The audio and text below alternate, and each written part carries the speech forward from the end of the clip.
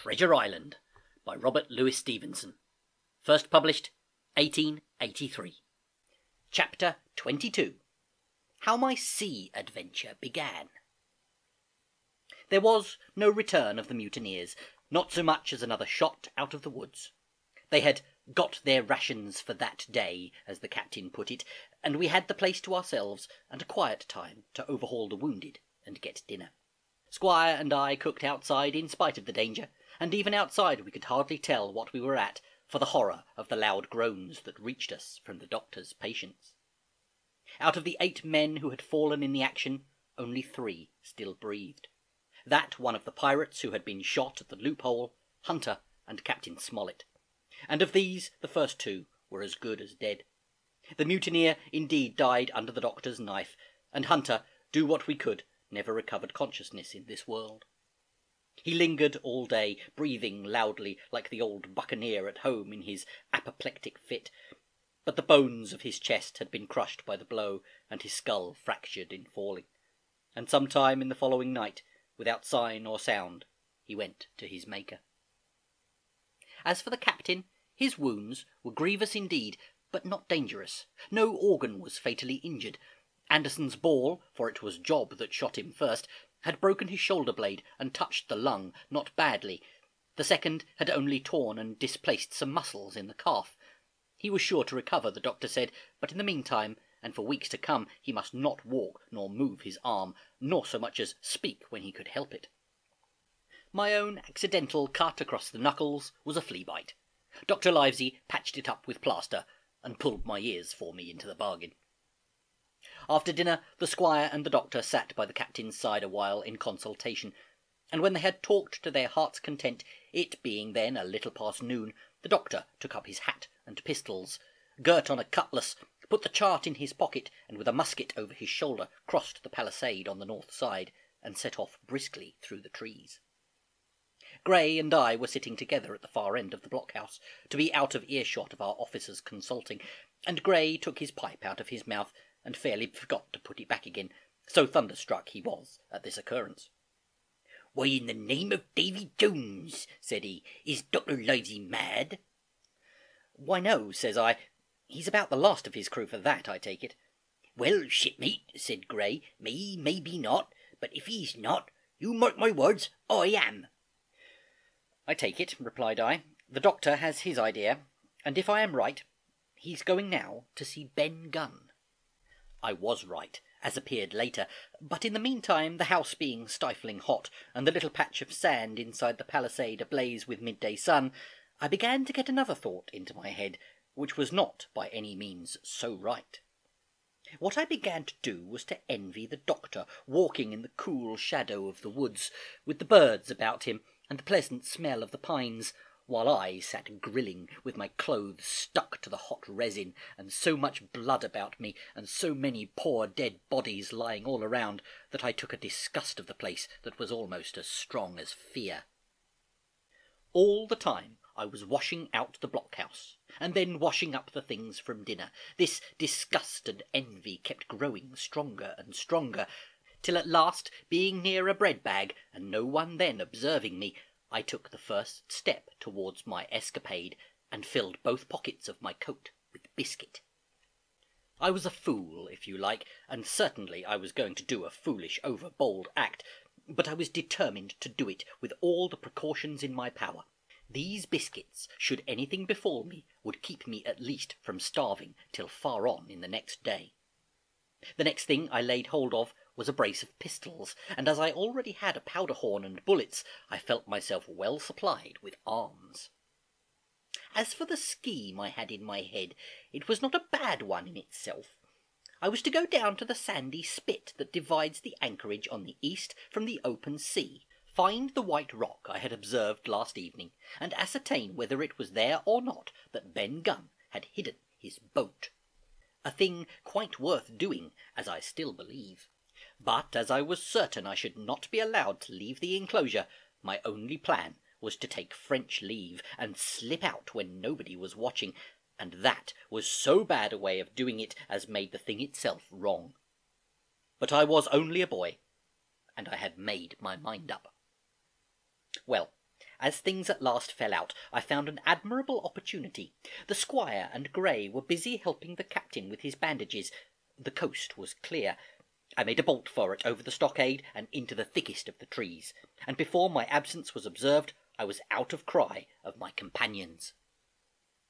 This was my second folly, far worse than the first, as I left but 2 sound men to guard the house, but, like the first, it was a help towards saving all of us.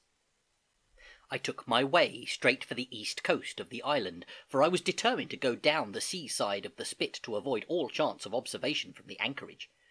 It was already late in the afternoon, although still warm and sunny.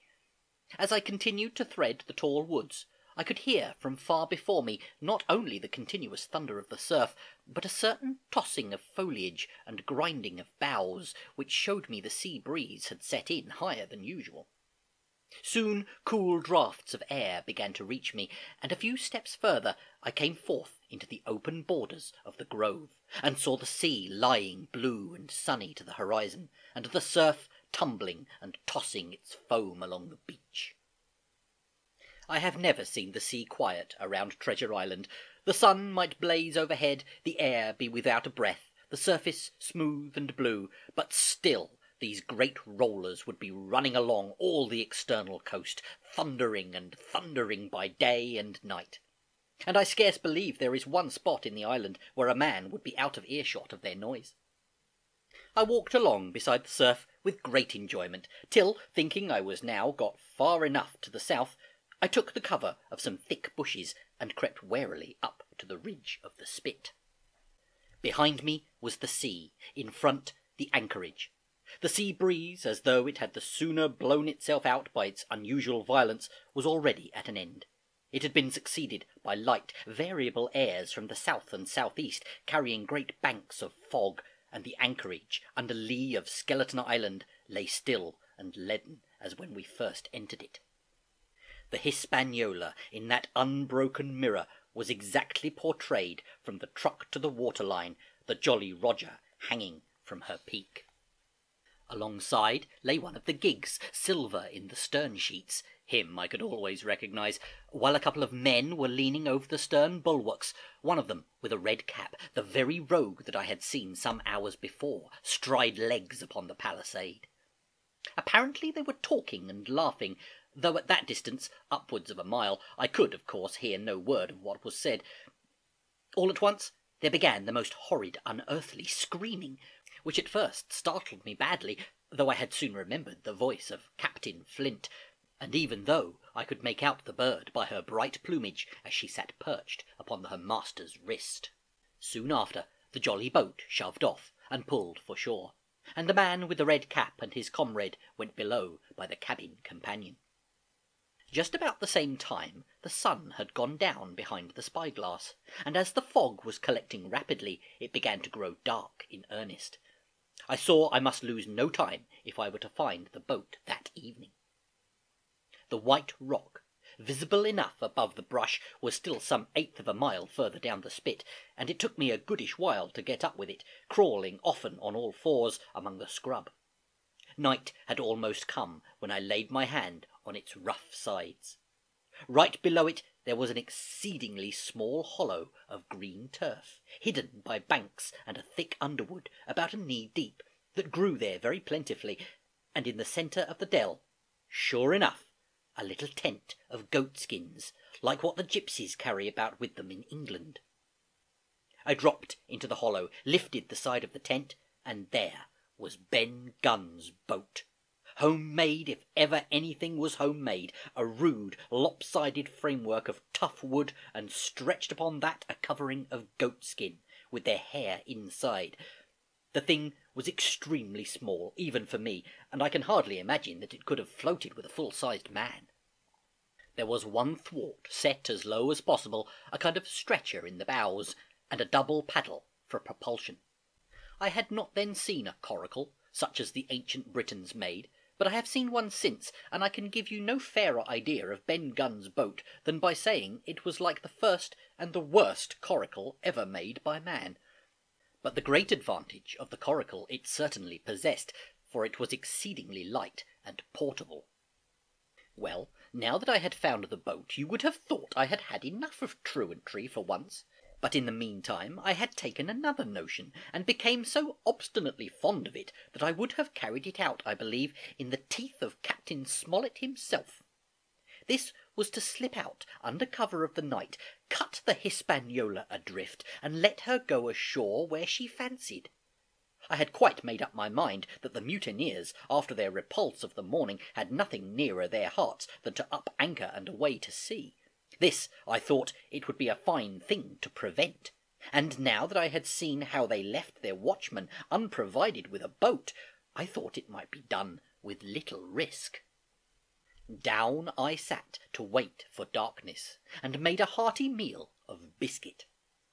It was a night out of 10,000 for my purpose. The fog had now buried all heaven. As the last rays of daylight dwindled and disappeared, absolute blackness settled down on Treasure Island. And when at last I shouldered the coracle and groped my way stumblingly out of the hollow where I had supped, there were but 2 points visible on the whole anchorage. One was the great fire on shore by which the defeated pirates lay carousing in the swamp. The other, a mere blur of light upon the darkness, indicated the position of the anchored ship. She had swung round to the ebb, her bow was now towards me. The only lights on board were in the cabin, and what I saw was merely a reflection on the fog of the strong rays that flowed from the stern window. The ebb had already run some time, and I had to wade through a long belt of swampy sand, where I sank several times above the ankle before I came to the edge of the retreating water, and, wading a little way in, with some strength and dexterity, set my coracle keel downwards on the surface.